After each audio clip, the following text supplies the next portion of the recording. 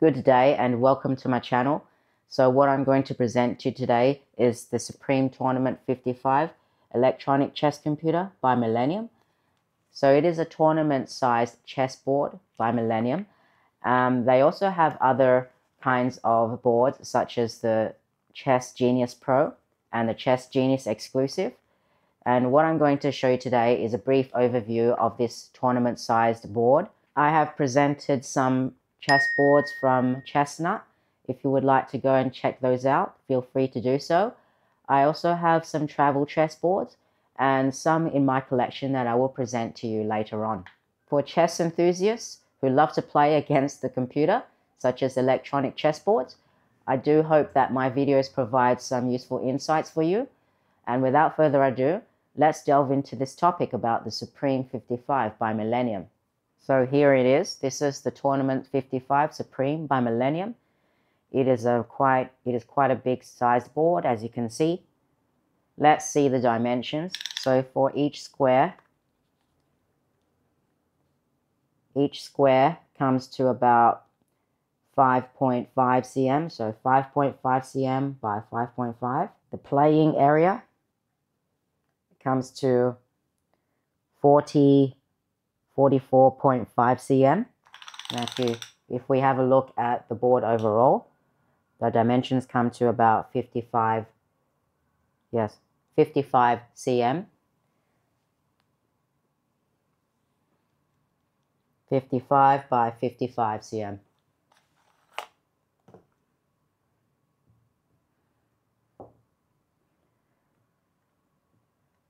Let's have a look at the pieces.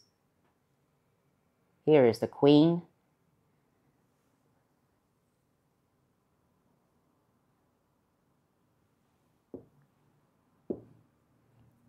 And these are the kings.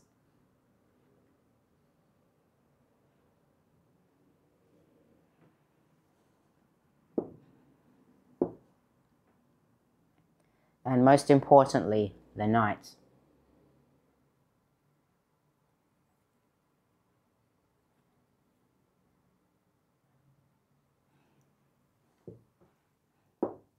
Each of these pieces have RFID chips inside of them, so they do register the type of piece with the board. As you are playing, you can play online through chess.com or Lichess. However, you do need to purchase a separate product to play with this board because Millennium tends to go with modular designs for these boards. So whatever you tend to play with, if you have a central processing unit like a module system such as the Chess Genius, this is the brain of the computer, so you can play against the computer with the programs installed inside this unit. So it does have chess engines already pre-installed and you can play against those. You can also use this unit to save your progress, and all of the annotations will be displayed on the screen. This is the Millennium Chess Link that you will need to play online. So you just connect it through a pin cord right there. There is a pin socket there. It doesn't use USB-Cs like we have nowadays. And you can connect it to a computer via this USB socket right there. This is the switch on and off button. So it is a modular design and there is no Bluetooth connectivity inside the board. Again, you'll have to purchase a separate product such as the Chess Link to play online. This board has 4 LEDs in each corner per square. So what I'll do now is show you a game. So I'll just select Chess Genius on this module.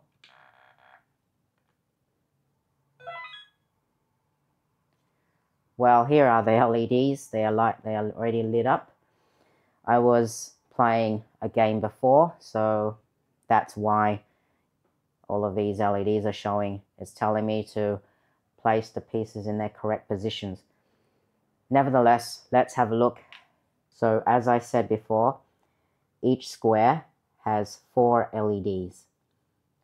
Since there are 4 corners per square, they are already lit up. So what is the advantage of this? So if you're looking at a different angle, these LEDs will show up regardless of your head position, because if you are looking at it from a different angle and there's only like one LED per square, it might be a little bit challenging for you to find those LEDs, and it will be hard for you to justify which piece to move when you're playing against a computer or playing online.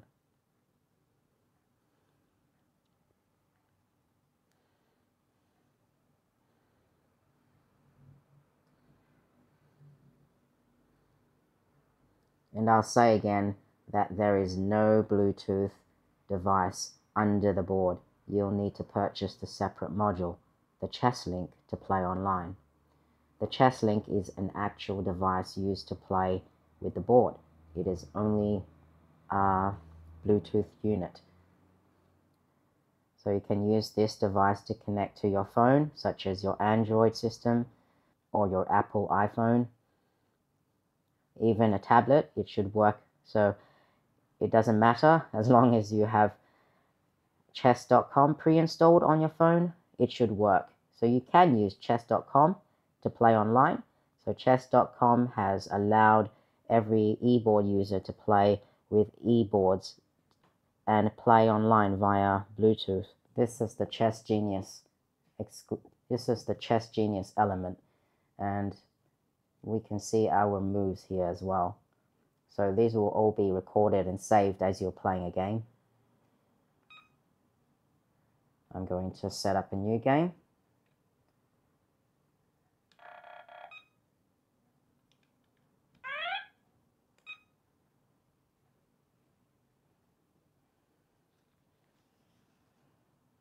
I have the white pieces on the wrong side. So this is why the LEDs are flickering. The white pieces should be on this side. So this is why we need annotations on the board, because it can be hard to justify which side the pieces should be on. Should the white pieces be on this side or this side?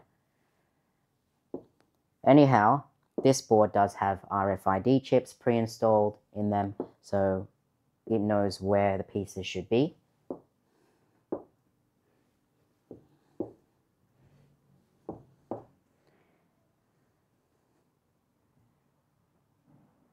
Look at this. You can see that the queen should be on the correct square. So you can take that for reference.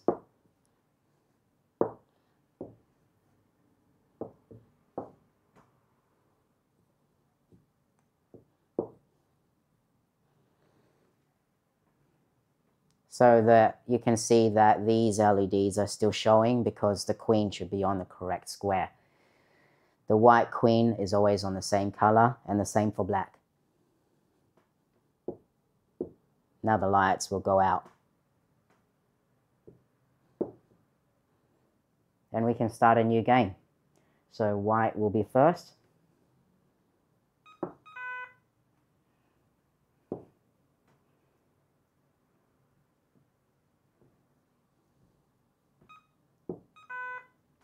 The computer is black. I'm playing as white.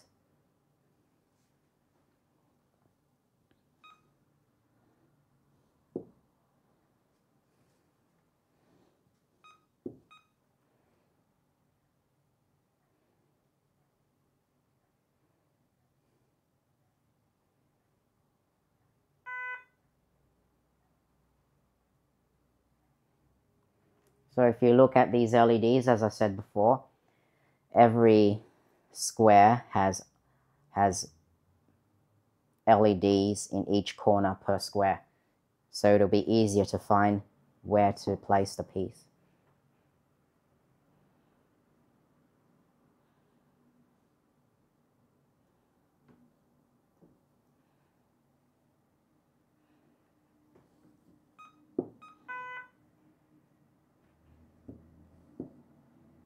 Okay, so this bishop will take this knight. So in terms of the LEDs, these LEDs flicker, they blink. And in some e-boards, the LEDs will just remain on.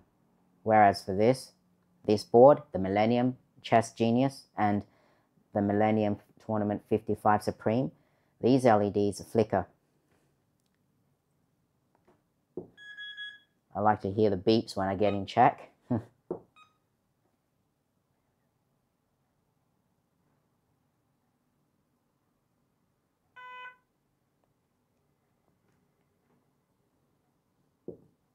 I'm not playing serious enough. What if I exchange this piece for the white bishop? Let's see what happens. Yeah, so the lights will remain on and it's telling me that I gotta swap them back.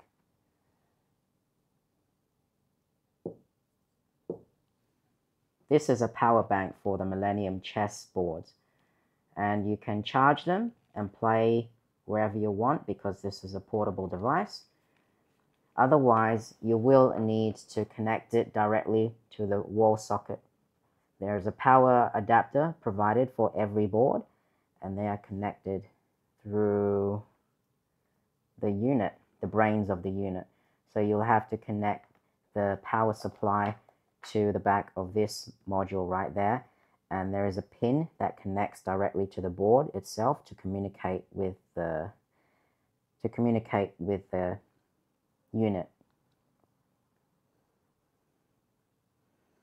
But if you are to use the Millennium Chess Link with this board, you don't need this at all. You can detach this, disconnect it, and connect it directly to the pin here.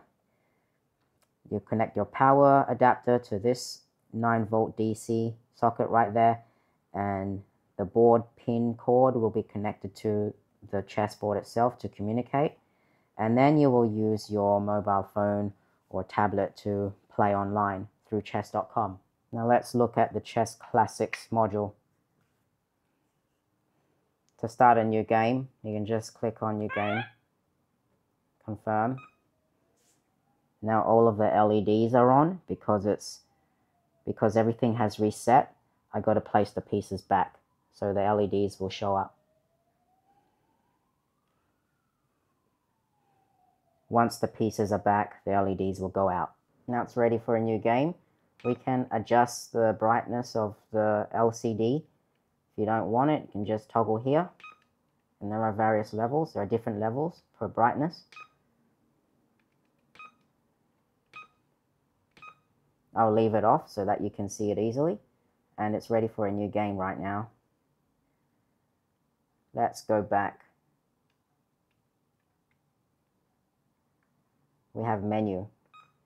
In a menu, you can see the options that there are.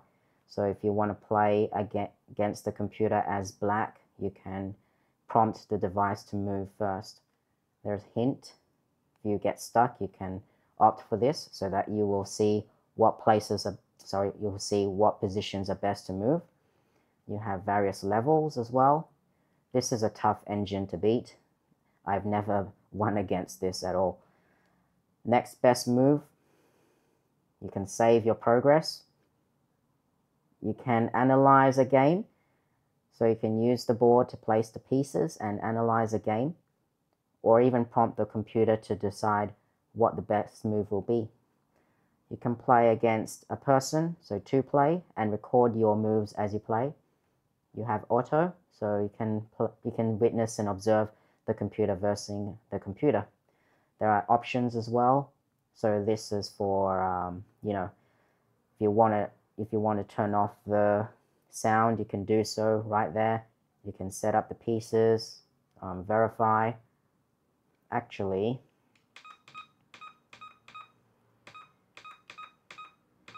for setup,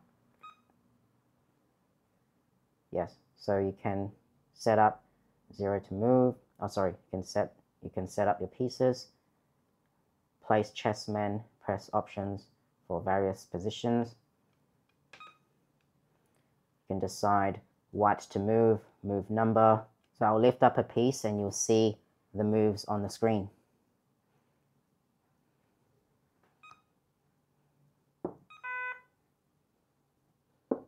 So it's white versus black. I am white.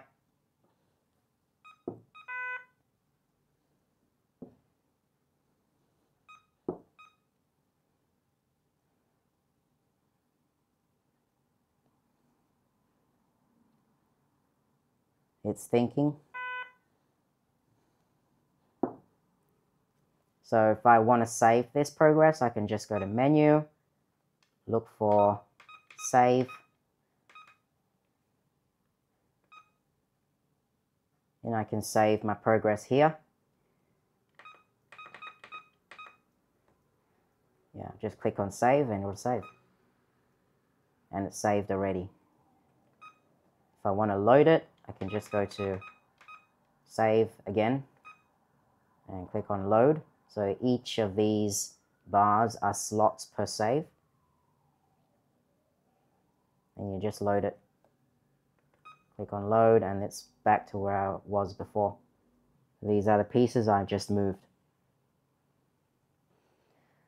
So it's a pretty good device, the Millennium Supreme Tournament 55.